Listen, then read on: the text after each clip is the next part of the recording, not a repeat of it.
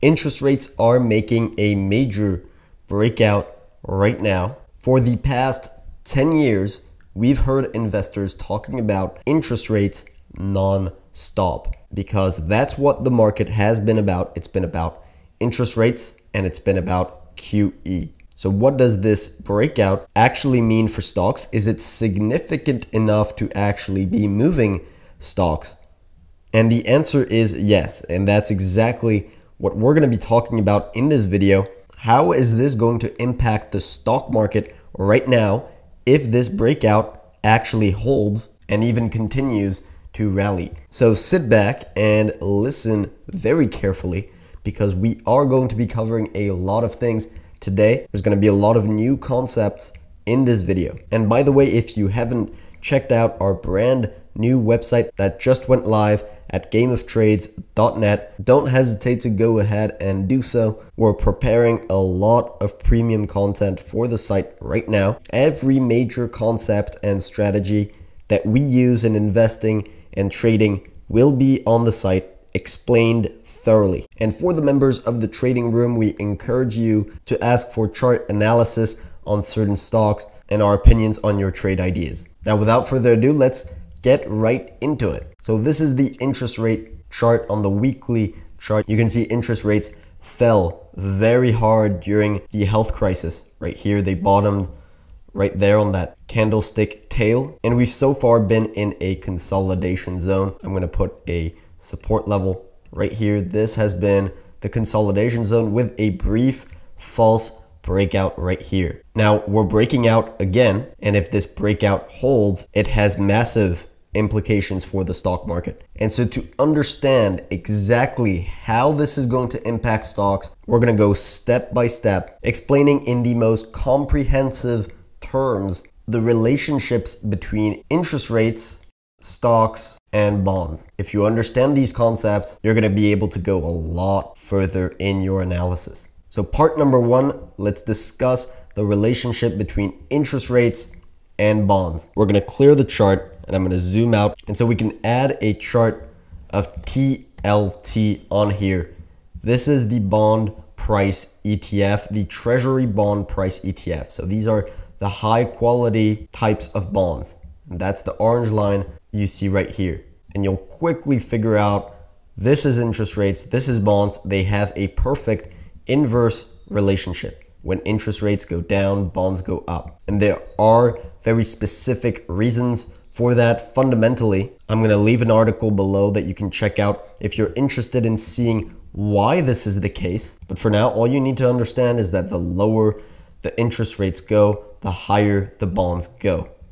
And so this breakout very recently on interest rates has impacted bonds. So we're going to put up a chart of TLT so that we can see more clearly. So this is the daily chart of TLT, and you'll see right here, this was a major line of support on TLT. Interest rates broke out and the bond prices collapsed back under this level. So we're right now in this zone here, we'll call it no man's land, between this $148 level and this zone here with almost no support. So within the next couple of weeks, we'll see how this holds, how this develops, but this really could put the bond market into a heavy downtrend in the next few weeks. So what does that mean for the stock market? By the way, this is usually the point in the video where if you haven't already hit the like button, it really helps us out tremendously. It just takes a couple of seconds, it's completely free, and it really helps our videos get pushed to a wider audience. So thank you very much for doing that. Now, part number two, and hold on because things are about to get a lot more interesting. We're going to talk about the long-term relationship between interest rates, stocks, and bonds. So as we saw on the interest rate chart, the 30-year yield, interest rates have been in a downtrend for the last 40 years. This chart doesn't go back to 1982, but interest rates peaked at around 15% in 1982. So this is 9%. This chart should go much, much higher up. And for those of you who don't know what this is called, it's called monetary easing. And it's to stimulate the economy, the lower you have interest rates, the more people are going to be able to borrow money. And so this long-term trend in interest rates heading to the zero level is what has been pushing stocks higher for decades, and it's what has been pushing bonds higher for decades. Again, we're not going to get into the detailed fundamental reasons for this, but just to show you, I'm going to put up a chart of the S&P 500 on this. And indeed, stocks have been going up non-stop since 1982. And just a quick history lesson, between around 1960 and 1982, stocks went absolutely nowhere. And that's because instead of seeing interest rates go down for that period of time, they had to raise interest rates, putting downwards pressure on stocks. So you can say that this massive bull market that we've seen since 1982 has been a result of the market environment of low interest rates. So using this logic, surely a rise in interest rate, the breakout that we just saw recently, should be putting pressure on stocks. So is it the end of the world just because the interest rates broke out? And the answer is no. And actually quite the opposite. And this is where things get really interesting. And now we're going to talk about the short-term relationship between stocks and bonds. So we're going to go back to a classic chart of the S&P 500. So this is the S&P 500. And why are we talking about all these interest rates, the bonds? What does it have to do with what's going to happen over the next couple of weeks? I mean, we talked about the long-term relationship between interest rates and stocks, but the short-term relationship is determined by something completely different. And it's all about asset allocation. Stocks and bonds are the two main asset classes that big financial institutions and hedge funds will own.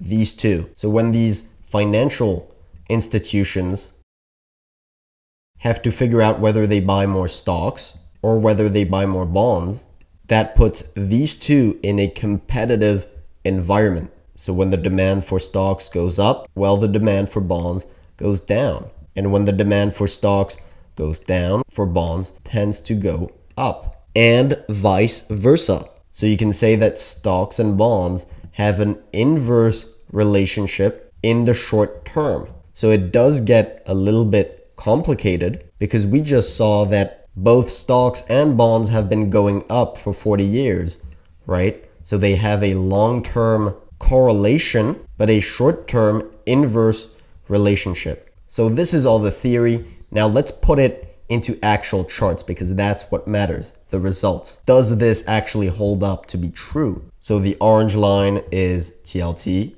the bond prices, and the chart is the S&P 500. So let's see what happened in 2008. All right, stocks went down for this entire period, 2007 to 2008. And what happened to bonds? Well, they went up for that entire period. That is pure asset allocation and supply and demand. Now what happened at the bottom of 2008? Right here in 2009, the stock market bottomed and rallied and bond prices topped and went down.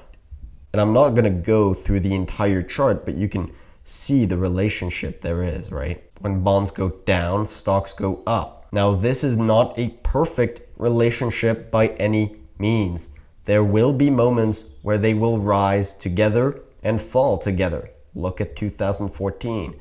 Bonds were rising, stocks were rising. So this is not a perfect relationship, but it is one more thing to consider when analyzing the fundamentals of the stock market. By the way, if you enjoy this type of video with more fundamental analysis, more educational type of content, make sure to let us know in the comment section below, and also by, again, clicking the like button. It really doesn't take much time, but it helps us out massively.